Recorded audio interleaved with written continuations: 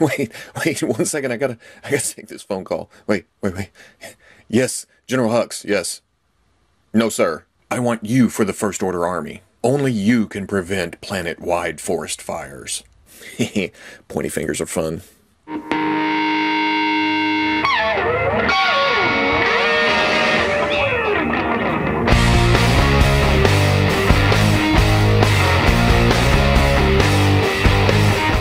Okay, people, welcome back to another Fwoosh review. Tonight I'm going to take a look at the Bandai S.H. Figuarts First Order Stormtrooper.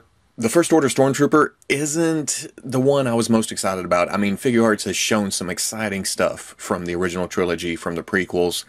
So, getting this right in the midst of getting the Black Series one, the model kit one, Mafex just solicited theirs. Yeah, this seems like more of the same. I would like other figures, but it's understandable. It's right in the middle of the movie hype, but at the same time, with all this hype going on, I've become kind of a trooper junkie. I have to try every different version. I don't know what it is. I don't know if I'm looking for the best one, because even the ones I don't like, they go on the shelf. And I say don't like, but, you know, like less, I guess. I have my favorites, but I haven't opened this one yet, so I don't know if it's my favorite yet or not. Now, looking at the package, there is some changes from what we've seen in the past Star Wars Figuarts packaging. They've changed this to a copper, whereas I think, at least so far, they've all been silver. So the copper is kind of a different, it's kind of cool, I like it. And then you have the logo for the Force Awakens, pretty pictures, action poses on the back, bunch of stuff I can't read. It is kind of disappointing that he only comes with the blaster. There's no stock on it. There's no tonfa or baton or whatever it's called. There's no shield. So it seems kind of basic, but with the extra hands, I still feel like I'm getting my money's worth. Now, still in the package, I've never had a problem with paint on a Figuarts figure so far, but I can kind of see on the black on his chest right here, one of the little obrowns is missing some of the paint. Not a huge deal. It's just something that stuck out at me when I pulled it out of the shipping box. Now, I did get Kylo Ren with this, but I'm doing a team-up review with VB, so this will be a couple days from now. But for right now, I'm going to get him open, see what's going on here. And here he is out of the package. And usually when I go from, you know, the packaged part of the video to the loose part of the video, I kind of mess around with the figure, take some pictures, that kind of thing. So I can say this with a little bit of confidence. This may be my favorite First Order Stormtrooper that I have so far. The Mafex is coming next year sometime. Not quite sure what's going on with it yet. But between the model kit and then the Black Series and then this one is definitely my favorite at this moment. All the sculpt details are there. They're nice and sharp. Not quite as sharp as the model kit, but the details there. And then being a Stormtrooper, it doesn't have a lot of paint to it. It's here and there. It's got black stripes on the helmet. Then, you know, the black part's here. Like I said, it's just missing just a slight, tiny bit of paint right there. But otherwise, everything's nice and clean and sharp. For articulation, this is what makes it my favorite. Just everything is fluid. Everything is nice. Lots of range of movement. The neck is a ball at the top and at the bottom. So you get forward shifting and back, get side to side, get down. Not great. It's a helmet though, you know. Pretty good up. You can see that it's pretty hollow up in there. The neck just rotates all the way around. Side, side. The shoulders are kind of a ball going into a butterfly joint. You'll have to excuse the thunder and rain. We're getting a flood right now. It's inside a butterfly joint. It goes forward and back, up and down a little bit, and then all the way around on a swivel. Now, it does have that inside black cup thing that's supposed to come out and cover the joint whenever it's, you know, in a position. But between this and I think it was the Clone Trooper, it just doesn't work that well. It doesn't come out. It just kind of sits in there. It does block from looking up in there for the most part, but I don't know. I feel like it's supposed to come out and cover. Now the shoulder pad is on a double hinge. It hinges out so you can get the arm up and then bring it down to whatever position you want. It's on a ball on the end, so it does have some rotation. There's a swivel at the bicep, double elbows that come most of the way up. This is the best range out of the 3 figures we have so far. There's rotation at the forearm. It doesn't go all the way around, but it's, you know, for that subtle posing. There's a hinge and swivel at the wrist. You can set that to go up and down or side to side. Whichever way you put the hand on is how the hinge works. Then it swivels around. The torso, awesome. You have a ball joint at the top, and it gets a lot of range of movement. Now, if you go too far, I've noticed this, it kind of gets stuck. You got to kind of work it around until it goes back on top. But you have forward, you have back, large gap, so you can't go too far. Side, side. But at the waist, too, there's a ball joint, so you have side, side, forward, and back, just all around. So to crunch forward, using both, he can crunch pretty far. The hips are hinge and swivel, and they also have those black cups that come down and hide the joint, kind of fill in the gap.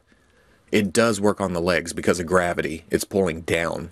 So you get forward, and here is another awesome thing that should be integrated into all figures with belt pouches. The pouches here are on hinges, so they hinge up out of the way. That is fantastic. So you can bring the leg forward pretty much all the way. Back, the butt guard here gets in the way. Out, it kind of wants to spring back in. Out isn't great. There's a swivel at the thigh. Double knees, they don't come all the way up. Again, that's a downfall of the armor, but it gets good enough. They have the same kind of hinge and swivel at the ankle as it does at the wrist, so you get some swivel. Then you get some hinge. Not great to the back. And a little bit forward. Again, because of the design, you don't get a lot of movement. This comes down and just covers the articulation. Old school rocker at the ankle, so it goes side to side. And then a hinge at the toe. Going back to the sculpt for a minute, he does have that Walmart slipper kind of tread on the bottom like the model kit. It's just not as pronounced. It's a little bit just subdued, and it looks like it's more worn up here on the toe, almost like heavy usage. I kind of like that. Now for accessories, he comes with 2 fists, and they work pretty well. It's got the black and the white. He's got 2 open hands for gripping the front of the weapon. You can put these left or right. He comes with 2 of those. Same with the trigger fingers, or the pointing fingers, but he's got right and left there, so you can have right or left-handed troopers. Now for his blaster, this is the best painted blaster we've gotten so far. The silver here, the black, the whites, it's all nice and clean. It looks fantastic.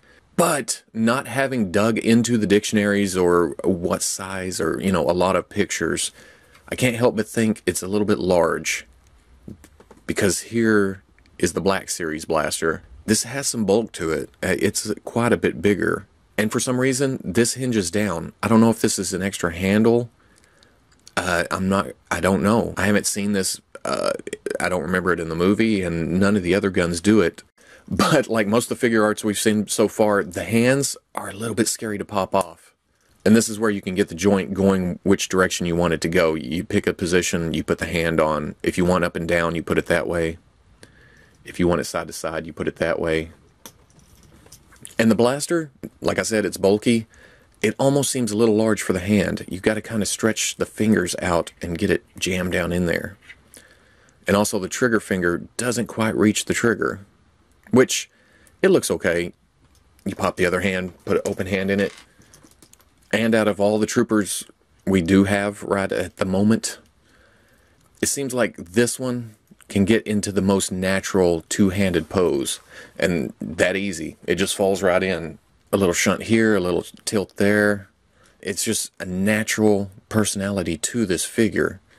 It just poses so nicely. The one thing that other troopers can do that this one can't is holster its blaster on the thigh here. The space is there, but there's no slot on the inside of the gun or any way to hang it there. But that's cool. He's going to be holding the blaster most of the time anyway.